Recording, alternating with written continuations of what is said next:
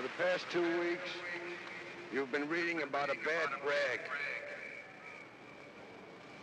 Today, I consider myself the luckiest man on the face of the earth. That I might have been given a bad break, but I've got an awful lot to live for. Thank you.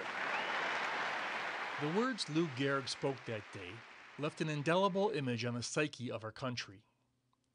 He had been diagnosed with a terminal disease, amyotrophic lateral sclerosis, or ALS. And although most Americans today have heard of Lou Gehrig's disease, most people don't know that much about it. ALS is a motor neuron disease, and actually in the rest of the world, outside of the United States, it's called motor neuron disease, and ALS just happens to be one of the largest of the motor neuron diseases. So it's a disease that affects the cells in the brain, that the motor neuron cells that control movement, and they die. We don't know why they die, but something happens, whether it's just one process or many different processes, we don't know. And when those cells die, they can no longer transmit the signal from the brain down these filaments called axons to the muscles. So there's no signal going to the muscle telling it what the brain is telling it to do. The signal's broken.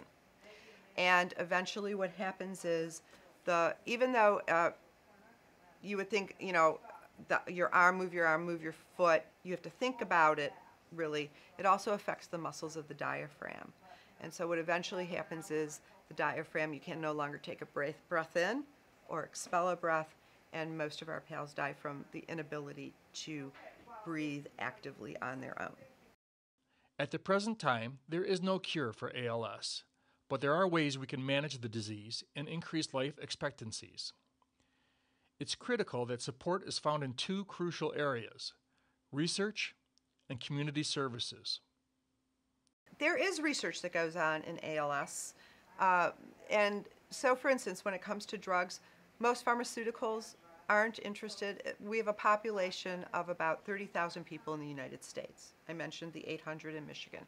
There's about 30,000 people in the United States. It's a very small population, and it can cost hundreds of millions, if not billions of dollars to bring a drug to the market, which we hear about all the time. So when you've only got 30,000 people who are going to utilize, or less than 30,000 utilizing that drug, there isn't a big payback in terms of recouping research and development.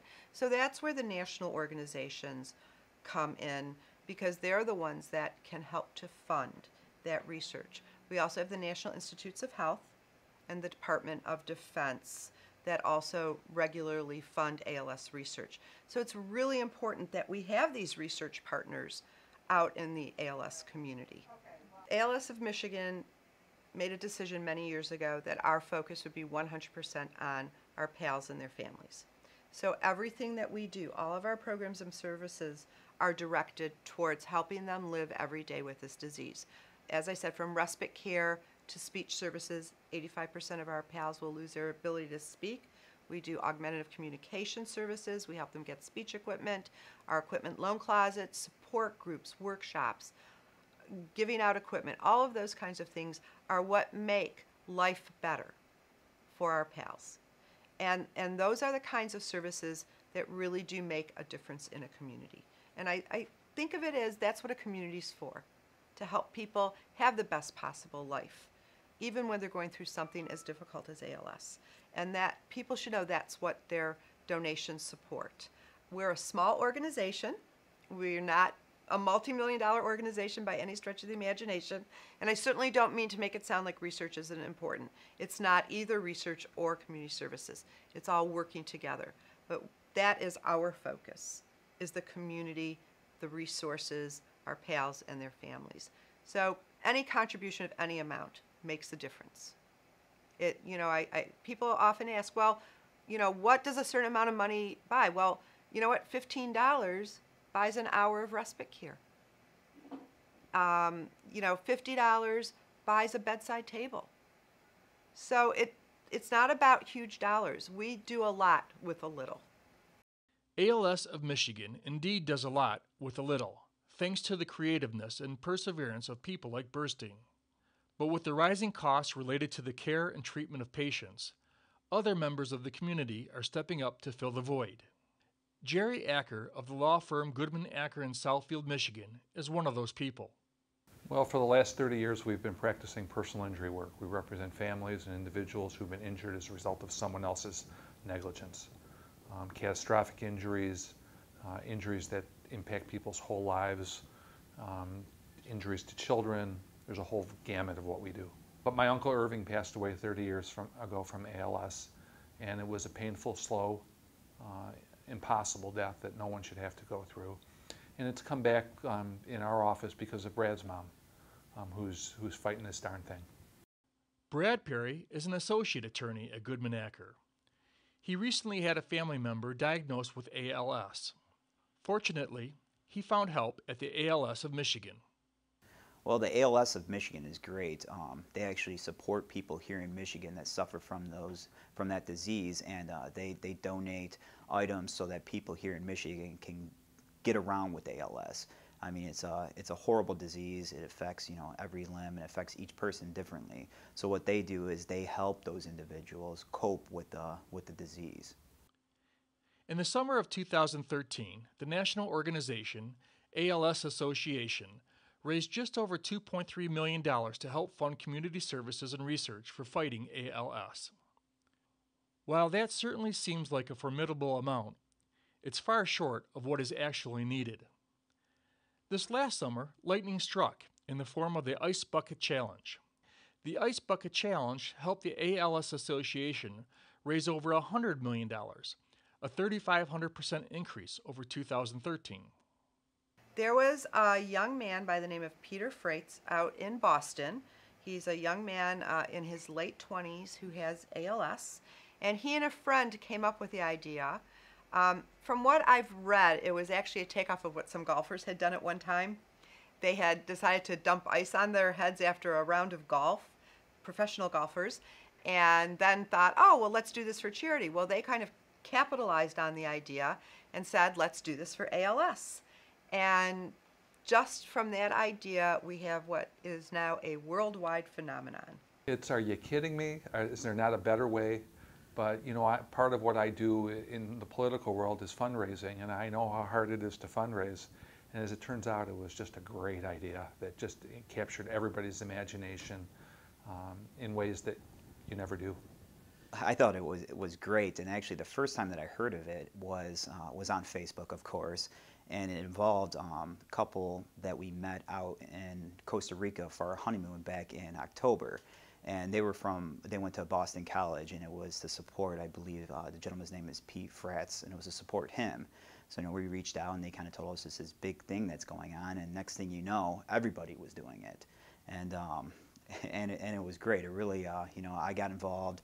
I actually nominated 4 people, 3 of my friends and my brother, and then it kind of stemmed from there.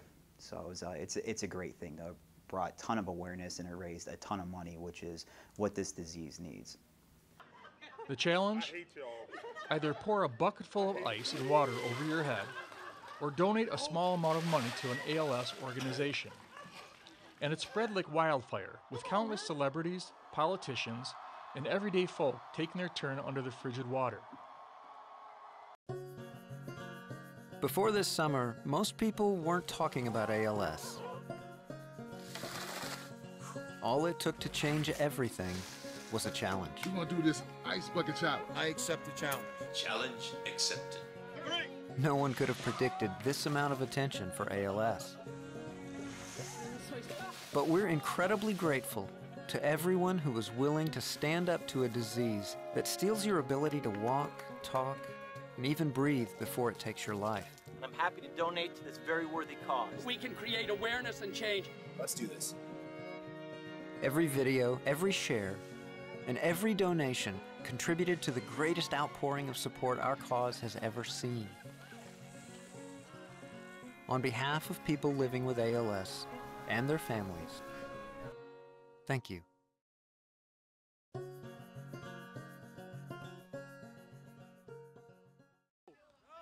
For Goodman Acker, it was not only a chance to help a good cause, but for friends and associates to bond together. Oh, it made me feel great. I mean, it just shows that they're all, it's a big support system here. I'm here more than I'm at home, and to know that they actually care and are actually, dumping water on themselves for disease. And many of them also donated to, the cause as well. So it wasn't just simply, dumping water on them. So it's a very, very, very good thing to come here and work. You know what? I'm lucky enough to work at a place that I enjoy, and I like to come to work with people who are fun and enjoyable and work hard. And I spend probably more time with these people than I do at home. No one wants to go to work with folks they don't like or folks that are causing trouble. And we have a great group of people here. And it's really been a joy over the 30 years I've been coming here to work with these folks. With the Ice Bucket Challenge gone, another challenge has arisen. What to do with this newfound support, and how does an organization keep it going? Hope for, if not a cure, hope for a treatment. And that really is the end game in any disease, is to find a treatment that we turn this into a chronic disease, something that we can treat. You may have to live with, but we can treat it, and you can have a normal lifespan. Or the best outcome, of course, is always a cure. That is what we hope for. But the truth of the matter is, and as hard as it is to sometimes realize, that may not happen for many years to come. And so it's critical that we have agencies like ALS of Michigan that work with and help the families and the pals live with this disease, because there are so many needs in the ALS community. So many needs in the ALS community and beyond. It makes us appreciate when people give of themselves to make someone else's life better. I kind of kid with folks about the money that we put into our schools.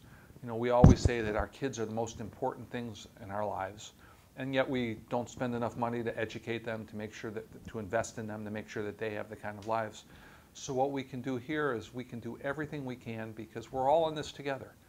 My kid is here. Other folks have kids. When you see someone who's homeless, a girl or a boy who's homeless on the streets, that could be my daughter, that could be my son. You just can't walk by folks and just ignore them. We're all part of the same program.